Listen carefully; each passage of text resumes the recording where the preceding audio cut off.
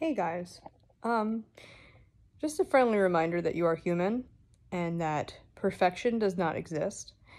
So I feel like OCD is kind of the beating stick that we give to ourselves. You know, like we beat ourselves up.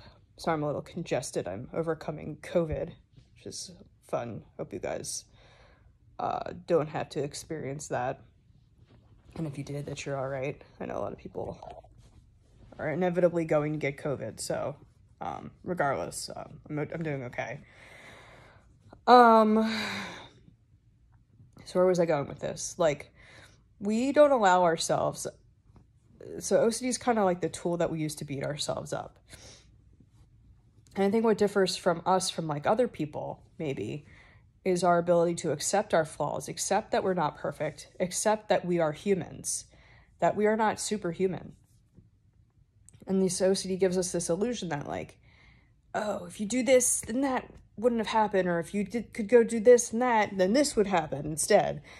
And it's like, no, like if you can just start at the basics of accepting yourself and allowing yourself to be as you are, like fully just being like, allowing yourself the same grace that you give other people, because you are not this condemning to other people, I bet.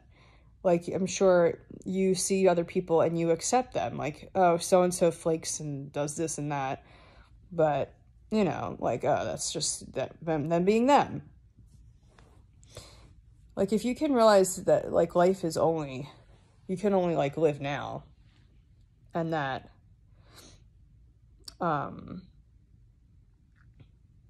nothing actually exists outside of this moment. And beating yourself up for stuff is basically a waste of your time. I was going to say something else. But if you can realize that OCD is just the beating stick that you're using on yourself and learning to adopt a kinder mentality, like this is not helping me become a better person. Actually, this obsessing, it's like, I don't need to do this to myself. It's not going to produce an outcome that's going to help me. Going back to like the benefits of, is this helping you or not?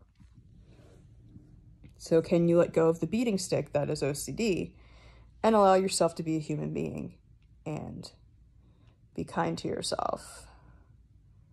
I hope this was helpful, and I will talk to you soon.